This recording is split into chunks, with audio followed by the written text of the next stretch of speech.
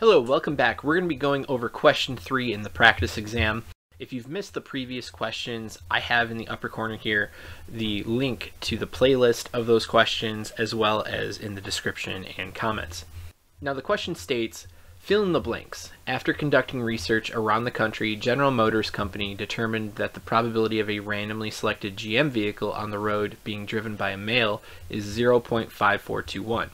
If there are 4,213 GM vehicles in your town, around blank cars, give or take blank, will be driven by males.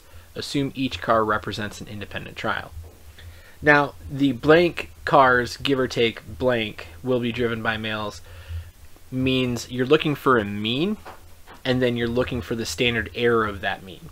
Some classes will say it's a standard deviation. It's actually the standard error.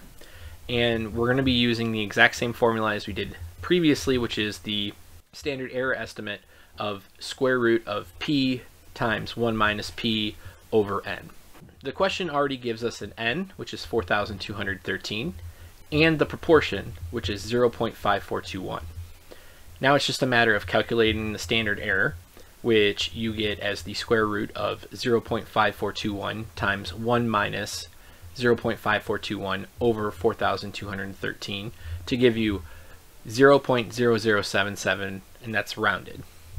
Make sure that when you're doing these calculations you don't round them, you try to keep them as accurate as possible so that you have as close as possible to the estimate that your teacher is looking for.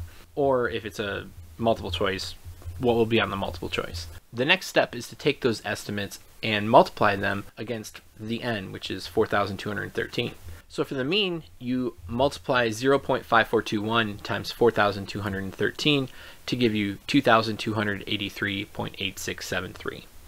And for the standard error, you take 0.0077 times 4,213 to give you 32.3386. So those are the answers for this question. The next question will be coming out tomorrow. If you want more detail, or if you don't think I've gone deep enough into this type of methodology, please write it down in the comment section and I'll make a video that will do a deep dive into this, going step by step to help you. If not, I'll see you tomorrow, and stay nerdy, my friends.